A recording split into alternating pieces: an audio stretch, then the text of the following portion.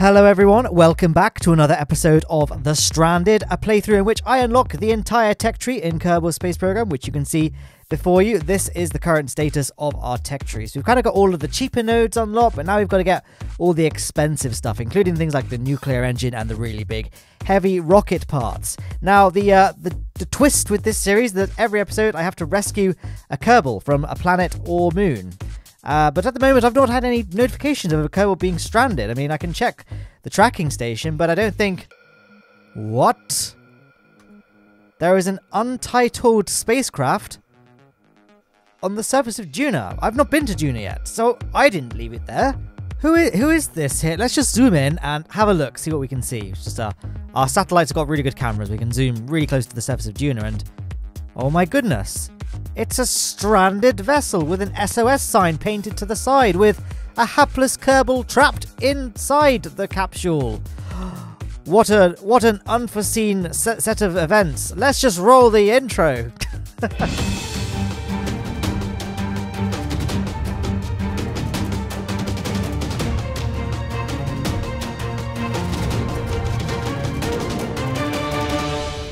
So in order to get to Duna, we need two things. We need a rocket capable of getting there, and we need to be launching at a Duna transfer window, which I've just time warped to.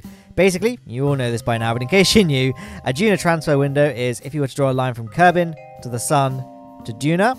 The angle that line forms at the sun should be about 45 degrees. Now, I haven't done this properly. I've just guessed just by time warping and stopping at a point where it looks about right. You can use either the built-in alarm clock feature of Kerbal Space Program, which I've actually never used, or you can use the website transfer window planner. But honestly, I find that just eyeballing it works well enough. And I'm very lazy. But yes, earlier you may recall I said you need two things to get to Duna. You need to be launching at a Duna transfer window, and of course you need a Duna-capable rocket, the latter of which I am now constructing. I'm building it fairly quickly because The Stranded isn't really meant to serve as a tutorial series. I have done extensive Duna tutorials before, so I'd recommend just checking those out if you need some help actually getting to Duna. This video is going to be a bit more relaxed, a bit more fast-paced, especially for kind of the more mundane stuff like the construction process. So I want to show the construction process because I think a lot of people say they like the build time lapses, but I'm not going to dwell on it too much. I'm not going to play the footage back. All of that slowly. One thing I'm trying is speeding the footage up much faster than I normally do, but then trying to move the camera as little as possible during the build. What do you think of this sort of style? Is it kind of weird? Is it better? I don't know, or do you not have any strong opinions either way? Let me know your thoughts down below. But as you can see, the rocket is pretty much done. As you can see, this rocket is an Apollo-style rocket in that we have a separate lander that's going to go down to the surface. We've got a double-stack lander cam because, of course, we need to have our pilot, Matt Kerman, go down to the surface, and we need obviously a space for the stranded Kerbal. Whoever that may be, maybe it's a notable famous person. That's always been the case so far. We've rescued Marcus House from Minmus, and we've rescued Everyday Astronaut from the Mun. Spoiler alert if you've not seen those episodes. But who is it going to be this time? We'll have to just wait and see. And not fast forward through the video. That would be a spoiler. As we do a magnificent zoom in and boom, we light those engines up there.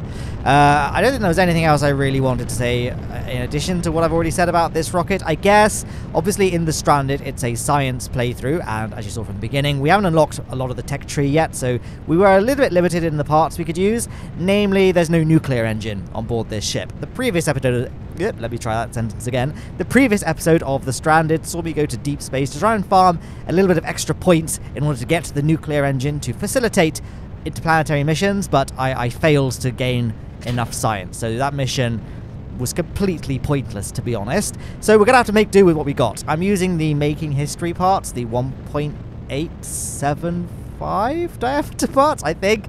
We're using the Cheetah engine, which is a pretty efficient engine for, you know, vacuum stuff, like stuff in a vacuum. So it's pretty good. And as you can see, the rocket's not that big and cumbersome, so we didn't really lose out much by not having the nuclear engine available to us.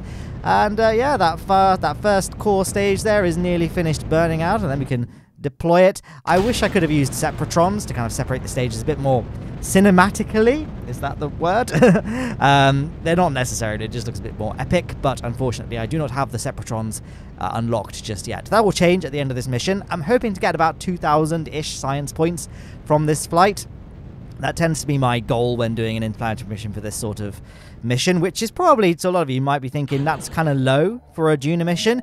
And the reason for this, and I have said this in previous episodes of The Stranded, but in case you've not seen those episodes, the reason is I'm kind of nerfing how much science I can really get from a planet or moon, because I kind of want to give this series as much longevity as I can. And if I was just going for maximum science, I mean, I would have unlocked the entire tech tree by this point, because you can unlock the entire tech tree just by going to the Mun and Minmus. So I thought, the rule is, I'm only allowed to get science from one biome of a planet or moon, and I can only kind of get it from, like, one place. So I can only get it from, like, space near to Duna and space high above Duna. I can't get it from, like, space above the Midlands, space above the Highlands, etc. Things like that, if that makes sense. So the science points I'm going to aim for is space high above Duna, space near to Duna, Duna's upper atmosphere, Duna's lower atmosphere, and the surface of Duna in the particular biome that I happen to land in. We're not going to do any biome hopping, even though this lander does actually have enough Delta V to do biome hopping. I always tend to put in a bit more fuel than I need for rescue craft, because I'm trying to aim for a specific landing zone, so I kind of needed a bit of extra fuel to fine-tune my trajectory. Now, blink and you miss it. It's already gone, but I deorbited that lower stage. I did my orbital insertion using that skipper engine stage, but I didn't want to leave it stuck in orbit. Think of the solar bears, after all. So I deorbited it. I put a little probe core on it just so I could deorbit it. I guess I could have fitted some parachutes to it, but I feel like whenever I do that, it sort of breaks the flow of the video a bit, because it kind of cuts away and we just watch a booster parachute down, and we have to awkwardly fade back up to be in orbit. So I'm like, we'll leave it. We'll just deorbit it. It's fine. The Stranded Aerospace, you know, the world's first strand-type aerospace company, is being bankrolled by Lowne Aerospace. So we can easily afford fully expendable stages. And now we're just doing our Duna transfer. I kind of did that very quickly, didn't I? Duna transfers, for me, are quite second nature because I've done so many. So don't get disheartened if it takes you a little bit longer to get a Duna encounter from low Kerbal orbit. Basically, just drag the maneuver node out until you intercept Duna's orbital line, and then just grab, like, the center of the maneuver node maker, like, so you can move it around. And just basically move it around your orbit until you get those nodes as close as possible, like the grey encounter nodes, and then just play around with the prograde, retrograde. You'll eventually get an encounter, but it might take a little while.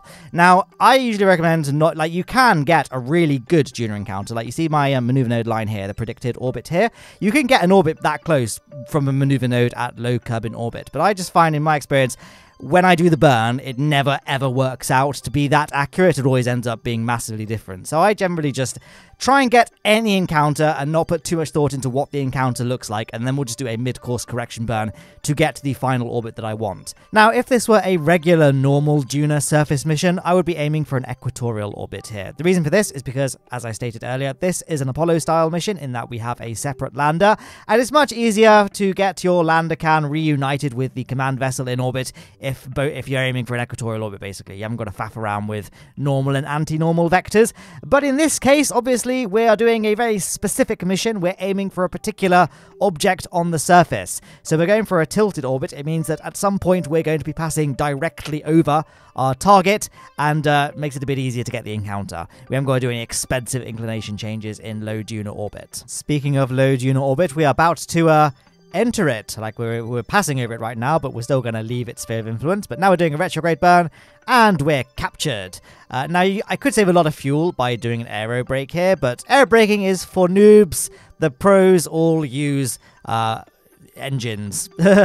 And by doing it this way, if it turns out you didn't bring enough fuel with you, you can then just gain a bunch of free fuel by doing an aero brake when you initially planned to do an engine deceleration. So there you go. No reason not to, really. No, I am being facetious here. There's nothing wrong with doing aero captures. Do what you want. Do whatever you find fun. I find this way a little bit more fun. Anyway, there we are. We're in orbit, so now we're going to begin our Duna descent. So all we're going to do is set the untitled spacecraft as our target, and then just time warp around. This is one of the benefits, like I said, of being in a tilted orbit, is we can just wait until we're literally just passing directly over it, and then all we need to do is burn directly retrograde, and we can really easily get an encounter. We don't have to do too many inclination changes, although that being said, it does look like we are going to have to burn along the normal vector, like the pink triangle, a tiny bit just to get our inclination perfect. Just doing a couple of little puffs there just to get our vector spot on. I mean, I'm just eyeballing this. I did do a couple of quick saves and quick loads to get the encounter spot on, so I didn't actually get this on the first attempt, so don't be disheartened. Don't wonder, like, how did Matt get it so accurate? It's because Matt sort of used quick saves in order to get the encounter as good as possible. There's me making a quick save there, in fact. So, yes, there is the untitled spacecraft there. Looked about the right time to deploy some parachutes, but then I'm like, no, we need to decelerate a bit faster, so I deployed the main chutes a little bit earlier than they would have deployed normally, and I think it's fair to say that that's a pretty good... Oh, actually, on the map screen it looks pretty good, doesn't it? But in real life, like the third-person screen, looks like we could be a little bit closer. So what I'll do is I'll just land, and we'll make an assessment. And at this point, I realised, oh yes, I need to be doing science, don't I? So I forgot to get science from space near to Duna and from space high above Duna. Not the end of the world. We can do science from space near to Duna once we've, re-entered orbit, but we won't be able to do any science from high above Duna. So if and when I ever do an Ike mission in the Stranded, we can grab some science from space high above Duna then. And here we are coming to touchdown. Now, we don't actually need to use the engine at all to touch down with these parachutes. We're going at a safe speed, but I thought for realism's sake, let's just try and touch down a bit slower. But there we are. Now, at the moment, we are 1.3 kilometers away from the stranded vessels. We've got a couple of choices here. My first thought was like, this is fine. We can just use the Kerbal EVA pack to, jetpack our way over. But when I tried, I couldn't get off the ground. Have Squad made changes to either Duna or the jetpack or the weight of Kerbals or maybe something else? I'm not quite sure, but I couldn't get the Kerbals to take off at all. So my choice was either literally just waddle all the way over, which would have taken absolutely ages, or just hover the lander can to be a little bit closer to the stranded vessel. And as you can see, I picked the latter, and luckily everything was fine. I did nearly run out of electric charge, though. And you can see, I suddenly noticed, oh, wow, I've got, like, no electricity left. So I managed to touch down just in the nick of time. We got those panels deployed, and now the lander can start recharging, and we can gather some data from the experiment bays. You may notice that quite frequently in these missions, I will go on EVA, right-click the lander the capsule, click Take Data, and then immediately store the data again. The reason for this is because that allows you to do multiple crew reports. So think of the lander can as being like the Science Junior. You need to take the data before you can run the experiment again, is effectively what you need to do. And there we are. Surface sample taken, our flag is planted, and we'll just knock on the lander can, see who's trapped in here. Wait a minute. Creative Director of the 2023 video game Kerbal Space Program 2, Nate Simpson. Is that you? Oh, is that you, Matt Lowne? Noted streamer? It is, but what are you doing on Duna? Shouldn't you be, like, in Seattle developing Kerbal Space Program 2? Well, I was told that I should do more research in KSP1, so I was, someone told me there was a face somewhere around here, and I was trying to find it, and then, as usual, I forgot to, pack enough fuel to go back home. So I've been hoping somebody would come down here and pick me up. Wait. So is this the real reason that Kerbal Space Program 2 has been pushed back from 2019 because you've been stuck on Duna this whole time? I mean, I've been here I've lost track. I put hash marks all over the side of the capsule, but I feel like it's been several years at least that I've been down here. So it would have been nice if you came a little bit earlier. I've been waiting a while. Oh no, I knew I spent too long talking to Tim on the way back from the Mun.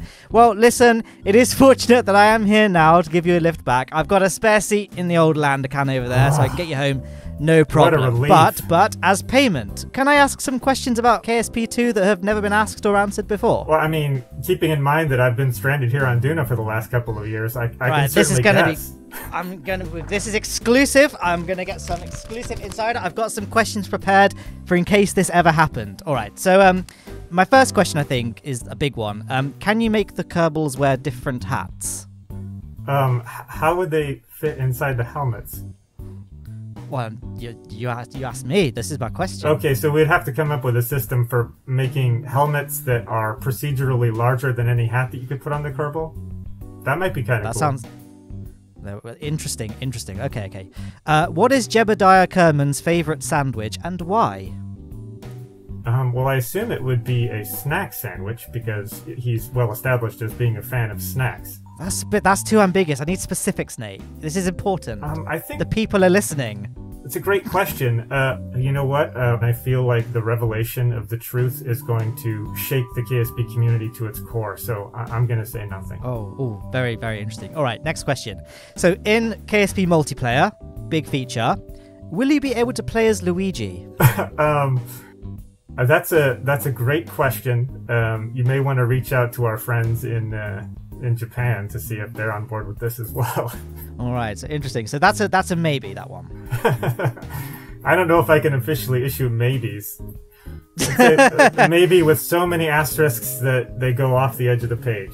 All right, and I guess a big question as well is, will it be better than Among Us?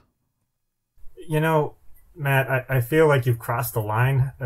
This is inappropriate, and I am going to still get inside your vessel, but I'm not going to talk to you the whole way back to Carbon. You're acting pretty sus. Is it going to be better than Among Us? I have no more to say to you. Well, oh well.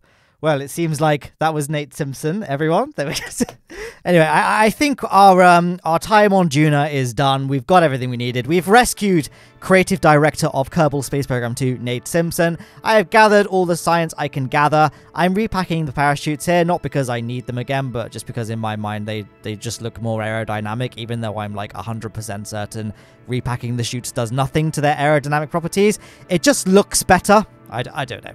Anyway, we're going to set the command vessel as our target, and then we're going to return to it.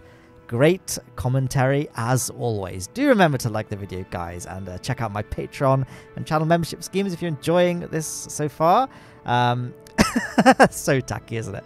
Okay, let's just retract those solar panels, retract the ladder, and take off. So we're going to aim for just the 90-degree vector and then just flick to the map screen in a second and just sort of see how we're doing and eyeball it from there. There isn't really any secret trick that I'm using other than just, you know, practice and experience, I suppose. Though I still don't really know what I'm doing when it comes to Duna Ascent. I don't really know what the efficient way of doing things is. I just tend to get off the ground, make sure I'm first of all clear from any mountains or craters, etc. And then I just sort of point 45 degrees until the atmosphere gets sufficiently thin and then just start, you know, flattening out from there. But I basically spend most of the ascent pointing 45 degrees, which is probably not the most efficient way of doing things. But, I don't know, Duna doesn't take that much delta V to take off from, so I don't think it matters a great deal. Now, those peripheral fuel tanks there are not connected to the central core using fuel lines, but they are connected using decouplers that have crossfeed enabled. And when you set the tanks up like that, by default, the game will just set it so that the external tanks drain before the central core. So it's like you have fuel lines there, but you don't. The game just sort of adds them, or, you know, mimics them would probably be a better phrase there. So yeah, so now when I deployed those peripheral tanks, we still had full fuel, so it was a really efficient setup. And yeah, we got pretty happy with that target. We unfortunately can't create a maneuver node because neither Kerbal on board is a pilot, so I'm just having to sort of play around with nodes on the nav ball, try and get the encounter as close as possible. And I think half a kilometer, 0.4 kilometers is pretty good going, so we'll just go for it there, burn retrograde to our target, and then just burn towards our target, and we should be on a 0 kilometer separation relatively easily. So let's just burn towards the target now.